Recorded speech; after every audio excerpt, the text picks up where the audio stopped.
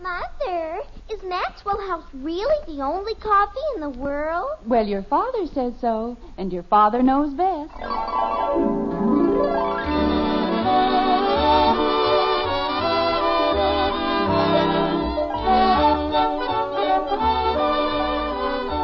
Yes, it's Father Knows Best, transcribed in Hollywood, starring Robert Young as father. A half-hour visit with your neighbors, the Andersons. Brought to you by America's favorite coffee, Maxwell House. The coffee that's always good to the last drop.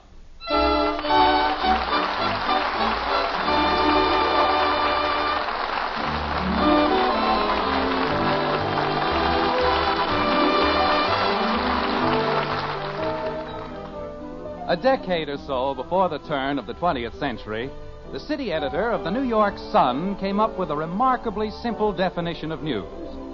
When a dog bites a man, he said, that is not news because it happens so often. But if a man bites a dog, that is news. Well, in Springfield, in the white frame house on Maple Street, news may very well be in the making. Nothing unusual has happened thus far, but it's quite possible that before the week is out, a man named Anderson will bite a dog. Like this. Holy cow, Dad, I couldn't help it. Bud, when you signed the good driving pledge... But I wasn't even driving, Dad. The car was just sitting there. And the fender dropped off all by itself. Sure. Bud, that's the most ridiculous thing I've ever heard. But it's true, Dad. I wouldn't be surprised if the whole car fell apart. Is that so? There's nothing wrong with the car, and you know it. Daddy, What is it, Kathy? did you know that in the polar regions, dogs are the chief means of transportation? What's that got to do with Bud knocking a fender off the car? I didn't knock it off, Dad. It fell off. Bud, unless you're willing to tell me the truth... Jim, Bud is not in the habit of telling lies, and if he says the fender fell off, then it fell off. And we put it back on again with wire, Dad. You'd never even know the difference. Oh, fine. Bud, if I ever find out... Oh, never mind. May I have my coffee, Margaret? Of course, dear. Here you are. Thank you. Nothing. What? It doesn't have anything to do with Bud knocking a fender off the car. I did not. Wait a minute, Bud. Kathy, what doesn't have anything to do with Bud knocking a fender off the car? Dogs are the chief means of transportation in the polar regions. Fine. I'll order a dog sled in the morning. Is that what you want? Oh, no. I just wanted to tell you. Well, thank you very much. You're welcome. Silliest thing I've ever heard in my life. That car's practically as good as it was the day we bought it. Might need a little paint here and there. Daddy, What is it, Kathy? did you know that the dog has been chosen as the companion of man because of his fidelity and intelligence? Well, I'd heard rumors, but it's nice to have it on such complete authority. You're welcome. Dad, Yes, Bud. does that mean that I can't have the car on Thursday anymore? No, I suppose it'll be all right. But in the future, I wish you'd be a little more careful, that's all. I wouldn't be surprised if the roof caved in. Betty, what's gotten into you? Until tonight, the only complaint you ever had about the car was that you didn't get it often enough. Jim, Yes, Margaret? the Liggetts have a new car. A convertible. Oh. Well, pardon me. Dogs are bred for sports, as watchdogs, for guarding and driving sheep, and for plain, ordinary dogs. Kathy, deep in your obscure little mind, How see you it is? you stay right where you are. I want to get to the bottom of this dissertation on dogs. Bud, Yes, Dad? see who's at the door. Holy cow. You think nobody else around here knew how to open a door? All right, Kathy. Will you explain something to me as simply as possible? Why this sudden interest in the history of our canine companions? Huh? Dogs. Oh, well, dogs are pets, and everybody says they're man's best friend, and they'd probably be girls' best friends, too. And I don't see why. Kathy, are you going to start that dog business again? But everybody I know has a dog, and I don't see why. You know as well as I that Betty's allergic to dogs. They make her sneeze. Dad, it's Mr. Davis. Oh, come on in, Ed. Hello, Jim, Margaret. Hello, Ed. Hello, girls. Hello, Mr. Davis. We're just finishing our dinner, Ed. How about a cup of coffee? Oh, no, thanks, Jim. I just want to talk to you about your dog. Our what? Well, I wouldn't mind if it were just an ordinary rose bush, Jim, but this was a Bengal. A genuine hibiscus rosa sinensis.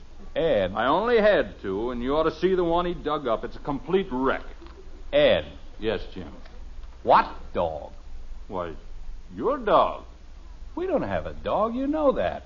Daddy. Jim, I dislike this whole thing as much as you do, but that bush cost me $13. Ed, we don't have a dog. Daddy. And I wouldn't even know where to get another one. They only had two in town. I bought both of them. Ed. Yes, Jim. We don't have a dog. Daddy. Kathy, I'm talking to Mr. Davis. I know, Daddy, but I want to tell you something. All right, what is it? We have a dog. Fine. Look, Ed, I know how you must feel, but... We what? Kathy, you're joking. What do you mean, we have a dog? Oh, it was such a poor little dog, Daddy, and it kept following me and following me. And... Kathy, you mean we have a dog here? Uh-huh. Betty, stop that. I can't stop it, Father. You certainly can. Kathy, you've been told 1,000 times not to bring a dog into the house. She's just doing that to be mean. I am done.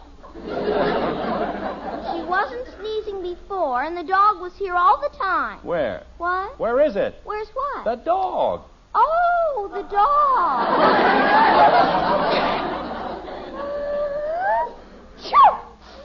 Kathy, where did you put the dog? In the playroom. Well, we'll just see about that. Of course, it isn't the most valuable rose bush in the world, Jim, but if you knew the trouble I'd gone through... Jim, where are you going? Down to the playroom. Oh, Daddy, please don't be mean to the little dog.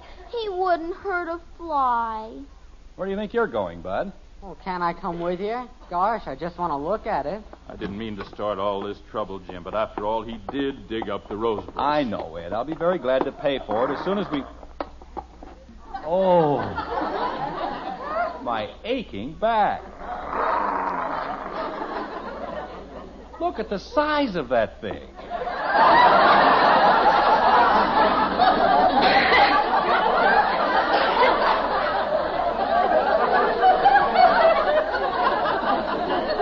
Holy cow. I'll just wait for you upstairs, Jim. Kathy, that isn't a dog. It's a werewolf. No, it isn't, Daddy. It's a dog, and you're frightening him. I'm frightening him. Poor little fella. We're not going to hurt you. Kathy, get away from him. But, Daddy... You heard me, Kathy. You don't get away from that dog. Well, stay over there if that's what he wants. But don't get too close. Jim, Ed Davis said there was a lion in the basement. Did you?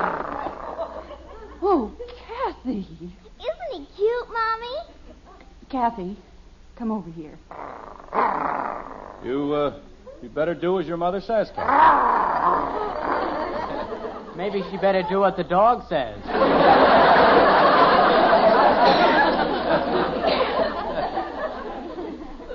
Oh, Jim, what are we going to do? We're going to find out where he belongs and get rid of him. That's what we're going to do. Oh, Daddy, you can't. He's such a beautiful dog, and he's so easy to feed.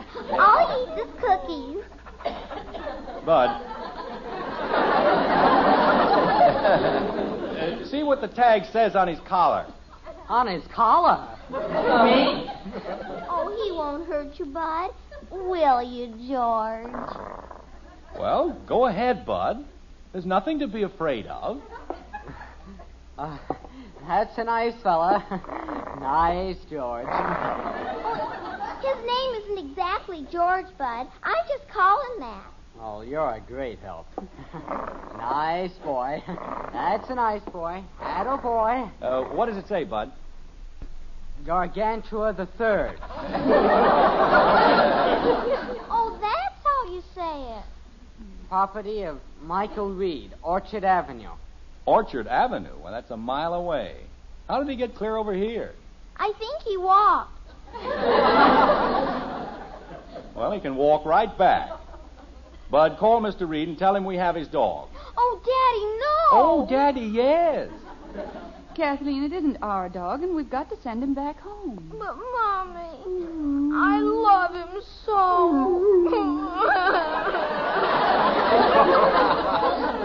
Oh, don't cry, Kathy. Gosh, you've still got us. Everybody's got somebody. And all I have is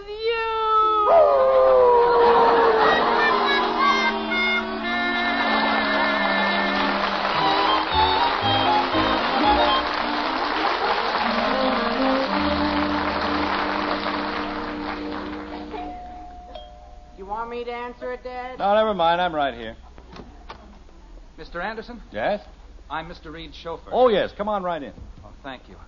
Very nice of you to go to all this trouble. Oh, it's no trouble at all. Mr. Reed was quite concerned about Gargantua, quite concerned. Well, we weren't too happy about him ourselves. Kathy, You want me, Daddy? the man is here for the dog. Gee whiz. She'll have it up here in just a minute. Peculiar-looking animal, isn't it? Oh, no, it's a very valuable dog, Weimaraner. You don't say. Yes, it's a German hunting dog, very intelligent. Well, that's a matter of opinion. Kathy, will you please hurry? Daddy, I can't find him. You what? Oh, Daddy, the most terrible thing happened. He got away. Kathy, But he did, Daddy. I just opened the door, and he was gone. you didn't happen to give him a push. Oh, Daddy, how can you say... Well, maybe one little push. Now, see here, Kathleen. Oh, you don't have to worry, Daddy. I think I can find him again later. I'm awfully sorry about this. I understand. Oh, hello, Ed. Oh, Jim, I don't like Ed, please, I told you I'd get you another rose bush, and I will. First thing in the morning. I know, Jim, but after all now... George got away. Yes, I know he got away. Only he didn't get far enough away. Have you seen him? Yes, I've seen him. He's in my backyard, and he's having a wonderful time. All right, Kathy, go get him. Gee whiz. And, Jim, Yes? when you get that hibiscus sinensis tomorrow, make it 2. Oh, no.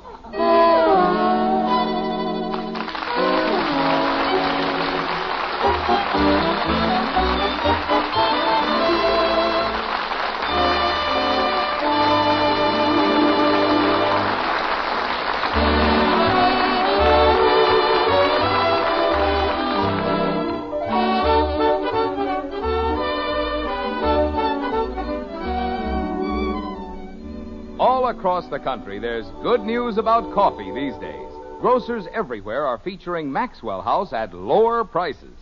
That's right. These days, the coffee with that wonderful good to the last drop flavor comes to you at the lowest prices in months. A mighty welcome occasion for everybody. You, your grocer, yes, and for Maxwell House, too. With Maxwell House coffee, we've always aimed at one thing, to bring you the best in coffee at the lowest possible price. And that's meant a lot. Meant you could always count on more flavor for your money in every cup of Maxwell House, more wonderfully good cups of coffee in every pound. It's the reason why, year after year, folks everywhere have found Maxwell House is true economy. And nowadays, Maxwell House is more than ever today's coffee buy. The world's most famous coffee flavor is yours to enjoy every cup you pour. And the price is the lowest in months. So tomorrow, get your money's worth and more. Bring home a familiar blue tin of Maxwell House and start enjoying coffee that's always good to the last drop.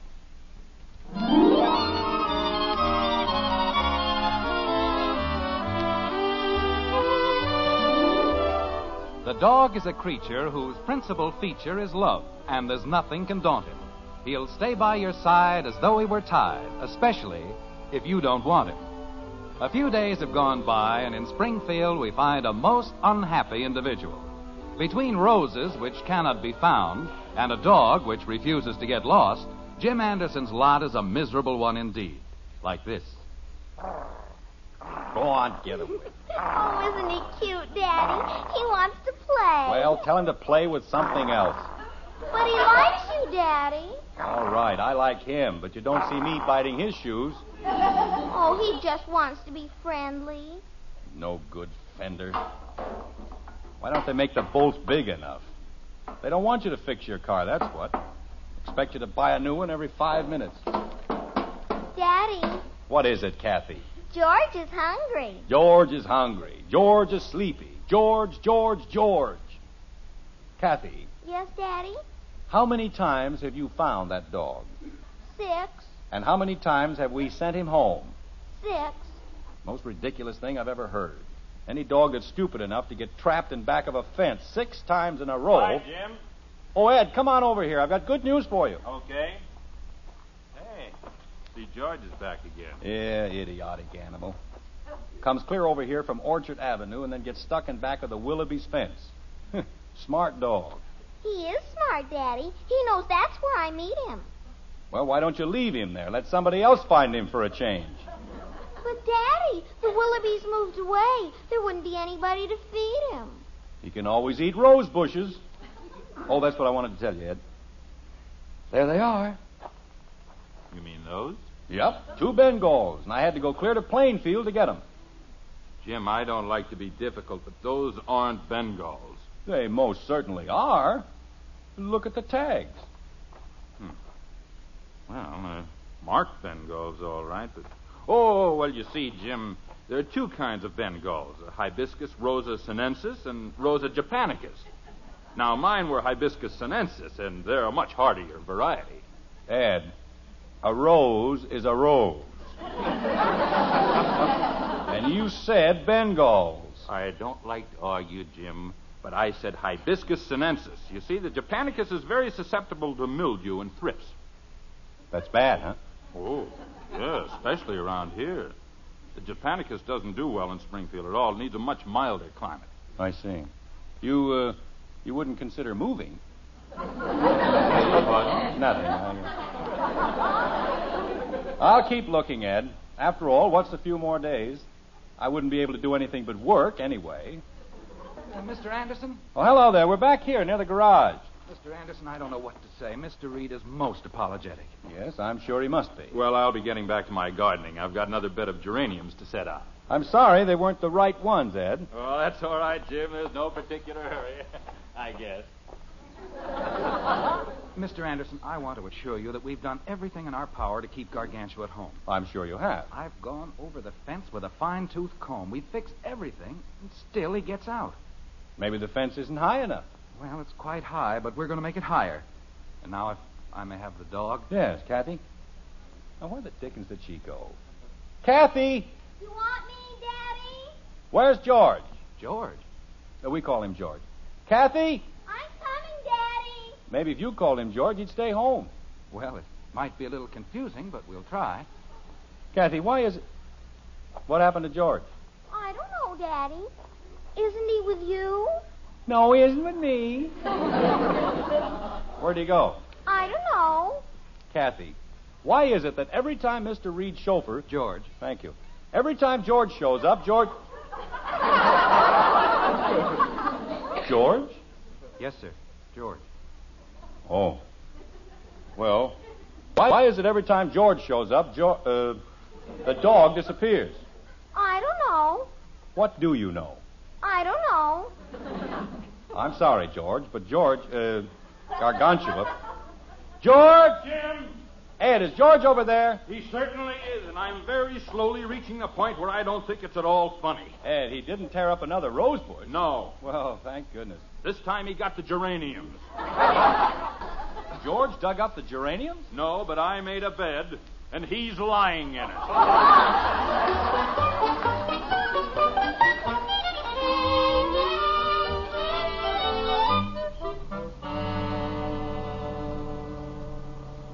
$35 for 2 miserable little rose bushes. It's criminal, that's what it is. Jim, let's just be thankful that we were able to find them. Hibiscus sinensis. Margaret, if I ever see that dog again, so help me... Jim, What's the matter? he's back. Oh, no, he can't be. Well, stop the car, Jim. We've got to get him. Why? Why can't we just pretend that we've never met George? That we've never even heard of him? Dear, we owe it to Mr. Reed. Mr. Reed. He's the one who ought to pay for the roses. George is his dog. Jim, that's not being very charitable. Well, I don't feel very charitable. Where is he? Back of the Willoughby's fence. Again? Margaret, that's the stupidest animal I've ever seen in my life. This is the 8th time he's been stuck in the Willoughby's yard. Any dog with half a brain knows you can jump both ways over a fence. Come here, you silly mongrel. Oh, Jim, isn't that sweet? He knows us. Well, why shouldn't he know us? He's been boarding with us for almost a week. Come on, George. That's a good boy. Take his collar, Jim. I'd like to wring his neck. Come on, George. Jim, I don't think you were being very nice to him. Well, I don't think he's being very nice to us. George, will you please make up your mind? You want to come home with us, or are you going to stay here? Daddy! Oh, Daddy, you found him again! Oh, George, I'm so happy to see you. Oh, my wonderful George. Kathy, Nice drag that boy. animal over to our house. Oh, you don't have to drag him, Daddy. Well, get him over there. And this time, hang on to him. Okay, Daddy. Come on, George. I'll race you to the garage. Man's best friend. Intelligent and loyal. A half-witted caterpillar has more intelligence than that George. Jim, how about the car? I'll come back for it later. Right now, I'm going to call that Reed guy and give him a piece of my mind. That's what I'm going to do. If he can't learn to take better care of a dog, he doesn't have any business owning one. Jim, I'm sure Mr. Reed is doing everything he can. Well, it isn't enough. Owning a dog is a responsibility to the dog and the neighborhood and everybody else. Let a dog run wild that way, first thing you know, you'll be hit by a car. He's liable to be killed. I thought you didn't like George. I don't. I mean, well, he's all right, I guess, but they have no business letting him run around the way they do.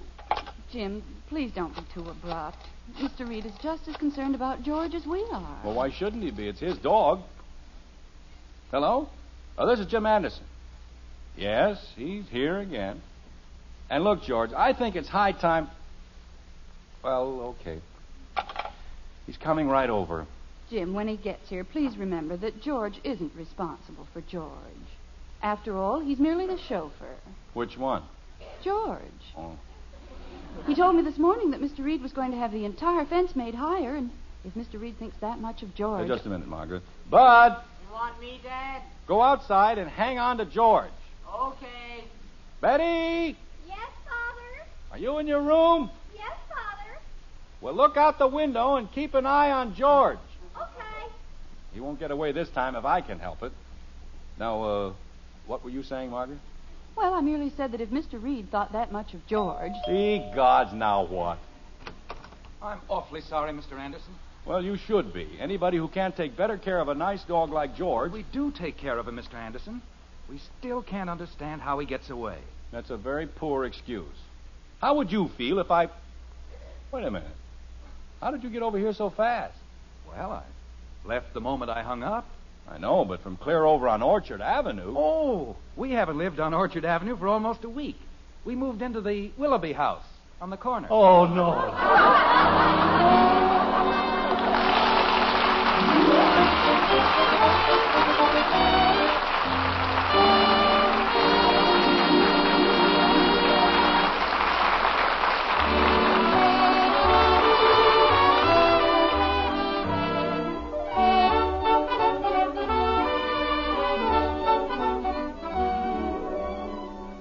When you go grocery shopping this weekend, be sure to see the welcome news about coffee in your store. These days, grocers everywhere are featuring Maxwell House coffee at lower prices. Now, all of you who know and love that wonderful good-to-the-last-drop flavor can enjoy it at the lowest price in months. And for you folks who haven't been getting that famous flavor, now's the time to bring home a familiar blue Maxwell House tin. Find out how much more satisfaction, more real pleasure it holds for you. Cup after cup, day after day, you can always count on that Maxwell House flavor. For we'll never compromise on the quality of a single pound. Tomorrow, look for Maxwell House at the lowest prices in months. Now, more than ever, today's coffee buy.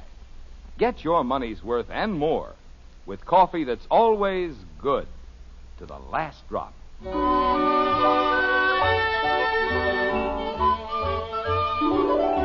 Another day has come and gone, and so has the perennial George. There's peace once more in the Anderson household, but we wonder just how long it will last. It never does it? Like this. Most ridiculous thing that ever happened in my whole life. Stealing a dog out of his own yard. They could have had us arrested. Father, Yes, Betty? have you noticed how quiet it's gotten around here? I certainly have. Nice and quiet. How was I supposed to know anybody'd moved in? Why didn't they put up curtains or something? That George is a pretty smart dog. And what a character. You know what he did yesterday? Whatever he did, I'm not going to pay for it. Oh, it wasn't anything like that, Dad. Kathy taught him how to play hide and seek. And he was really hiding. Good. I hope it's years before anybody finds him. Why, Jim, you know you miss George as much as any of us. I do? I miss George? Huh. Margaret, this is the first peaceful moment I've had in almost a week. Daddy! Daddy! Daddy! Kathy, what is it? What's wrong? Oh, Daddy, the most beautiful thing happened. Mr. Reed gave me a reward. Why, how nice, Kathy. Oh, I'm so excited. Well, it was certainly the least he could do. What was the reward, Kathy? I can borrow George anytime I please. No. Isn't it wonderful? Here, George. Oh, my beautiful George. Hiya, boy. Achoo! Hello, George.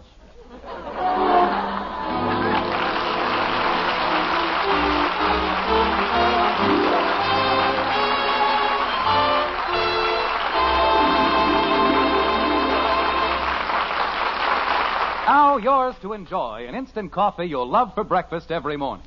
An instant coffee you'll be proud to serve to your dinner guests. It's Instant Maxwell House, the instant coffee with a famous flavor. Here's the happiest combination in coffee. Wonderful good to the last drop flavor, combined with the convenience and thrift of coffee made instantly in the cup. Tomorrow, try Instant Maxwell House, the instant coffee with a famous flavor. Instantly good to the last drop.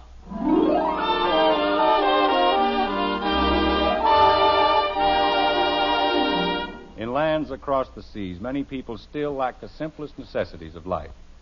Food is inadequate, clothing scarce. Help is needed from each of us who can send it.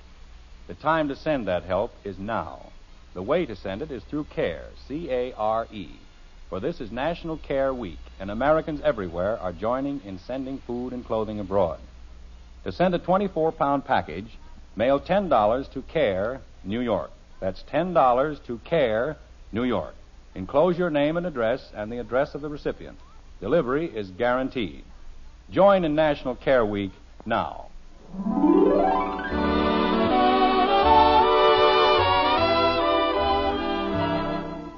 Join us again next week when we'll be back with Father Knows Best, starring Robert Young as Jim Anderson, with Roy Bargy and the Maxwell House Orchestra, and yours truly, Bill Foreman. Don't forget, membership cards for the Robert Young Good Drivers Club are waiting for you at your local NBC station.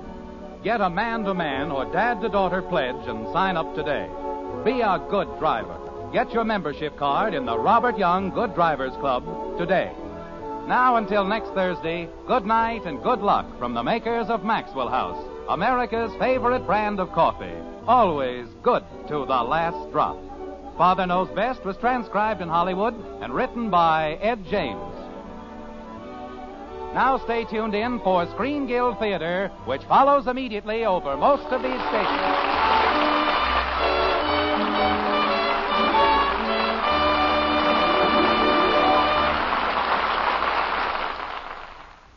Stay tuned for Charles Boyer and Olivia de Havilland on NBC.